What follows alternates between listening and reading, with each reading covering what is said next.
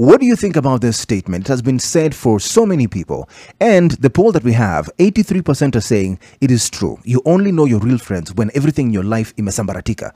What do you think about that? I know it's not a good thing to think about and to feel, but people like Matthews Ondoro here saying real friends are really hard to find.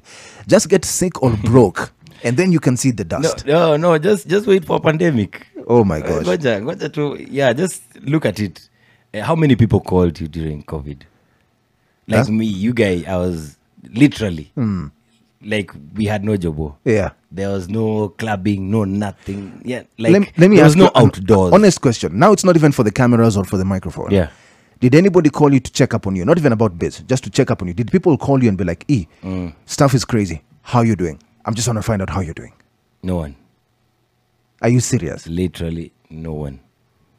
I mean, some people I understand they're also going through their own, issues. Yeah. But yeah, I never got anybody to call me like, yo, hey, how you doing? Now here's the difficult one. Yeah. Did you call anyone? I did.